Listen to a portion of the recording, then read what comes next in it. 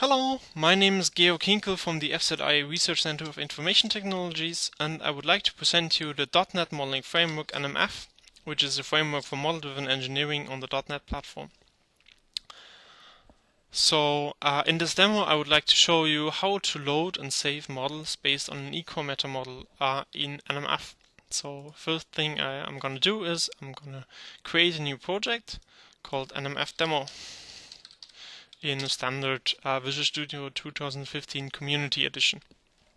Now, to make this an NMF project, I just go to Tools and to the NuGet Package Manager and search for NMF. And the first thing on the list is actually the right one. Just download NMF, and this will add some references to the project and also add some tools. Now, unfortunately, these tools are only available after I've restarted Visual Studio. And before Visual Studio is restarted, I'll just show you the meta model that I have here, which is for finite state machines. Finite state machines basically consist of states, and states consist of outgoing transitions. And there's also a reference for incoming transitions, and both outgoing and incoming transitions have opposites in the transitions as source and target states. And there's also an example model here, which basically represents a very small order process. Now Visual Studio is loaded, and therefore I can have access in the package manager console here to the tools. And the tools that I'm going to use as Ecore-to-Code.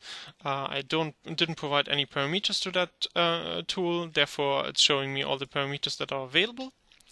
And before there's any, before I can actually generate a meta model, I need to, of course, copy the meta model. So in here I just copy the fsm.ecore. And then I can generate the code, so Ecore-to-Code -f, because I don't want all the generated code in a single file, but rather a folder structure. Then -n for the namespace, which is NMF demo. Then I need to provide the output. So this will be a folder, which is just a meta model. And afterwards, well, the input meta model is an Ecore-Metamodelle, so that's why I need to provide also a path where I want to save the nmeta meta model that is generated. This will be required to load models then afterwards. So I just save that to fsm.nmf. And finally, I need to provide the meta model that I'm going to use, and that is fsm.ecore. Just type enter and code has been generated successfully. Now I don't see that code. Why? Because I need first all to show all files. There is the folder meta model. I just include that in the project, and I also include the generated meta model, which is not going to be compiled, but rather added as an embedded resource. But there's also another thing that I need to do, is I also need to register the meta model.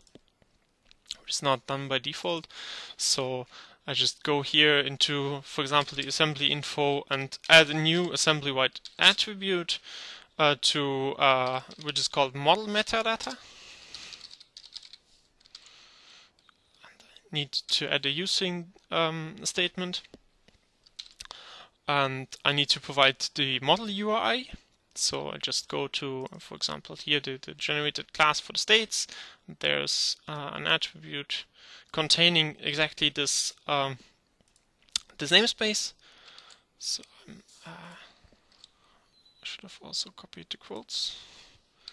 And then I need to provide where the resource is, where NMF can find actually the model for that, and that is NMF demo, so the name of the default namespace, and then fsm.nmf, which is basically exactly the file that I have stored the meta model to. So then I can compile the project, and it succeeded.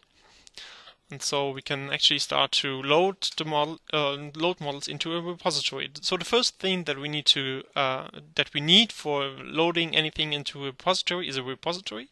So we just create a new one.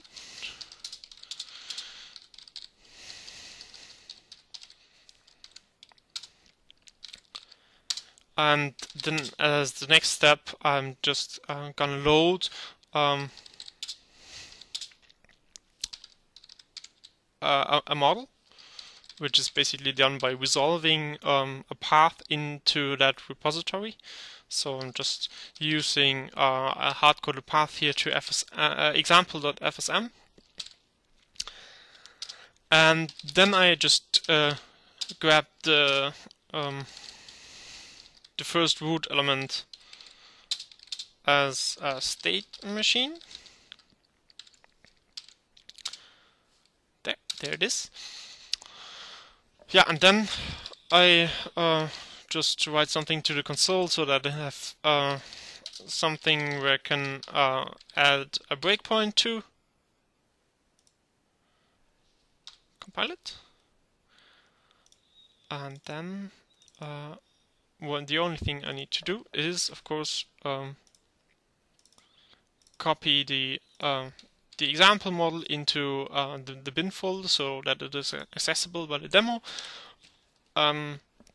Start the application, and here I hit the breakpoint, and now I can basically you can actually see that all the states are there, and they have the correct names. They also have so they are basically loaded correctly.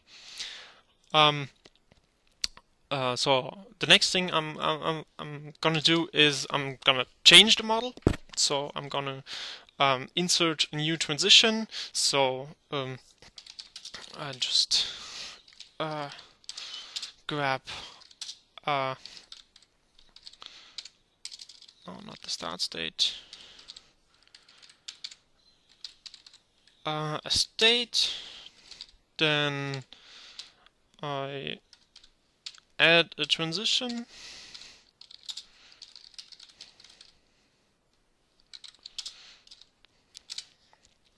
and the input will be just okay.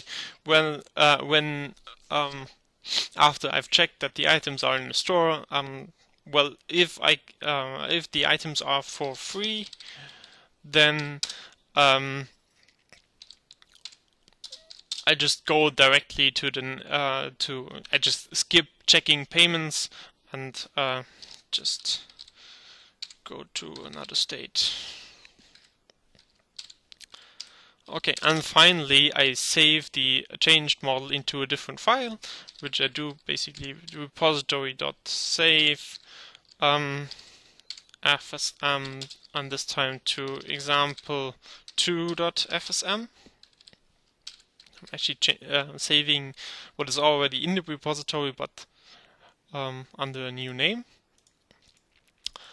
Yeah, and then I remove the breakpoint and run the application. And yeah, it's gone through, and there's the new example, and I just open that in Eclipse, and as you can see, the check stock has now a new transition, items are for free, which basically means that you can directly proceed to ship order. Yeah, of course, in between loading and saving, I could have done anything. NMF also has tools to analyze models incrementally, so implicitly incrementally. So you write your analysis, you write your changes, and the analysis actually tells you, well, there's something changed, and the analysis automatically keeps itself updated. There is a transformation language also available that allows you to write model transformations in C#. And there's also a synchronization language available that allows you to do stuff like bidirectional incremental synchronization. Yeah, and this is just what I wanted to show you. So thank you for listening, and goodbye.